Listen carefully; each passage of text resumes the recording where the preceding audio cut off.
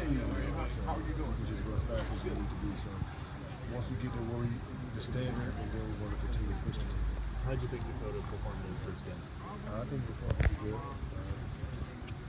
No interceptions, no turnovers as an offense. That's always, when the turnover margin, you always put your team in a good situation. And then with Virginia coming in here, what have you seen from them on film defensively? How do they look to you? They look okay, pretty solid. Nothing too special. If we do what we do, we should hang 50 on them, honestly. Does anything change for you depending on who else is playing on, if you guys are in like a 2 tight end set, or if it's Johnny or Evan? Because both have been banged up at various times, but this is kind of where the depth at your guys' tight end position kind of comes in handy there. Does anything change when whoever's playing out there? No, not really. If we don't have 2 tight ends, we always go 1 tight end, and we got young guys, and we're going to do things to fix that. But other than that, I mean, I'm always out there. So.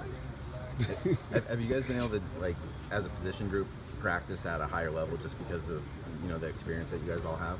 Yeah, we got 3 seniors, so we're expected to know more, and we know what's going on, and we know what to look for and stuff like that. So we're able to focus on a lot of different things, and as far as like trying to see what the defense is giving us, where some of the young guys are just really trying to figure out what route to run, which depth to run, and things like that. So the game is slowing down for us, so we're able to practice at a way higher level and tempo, which will make us better on Saturdays.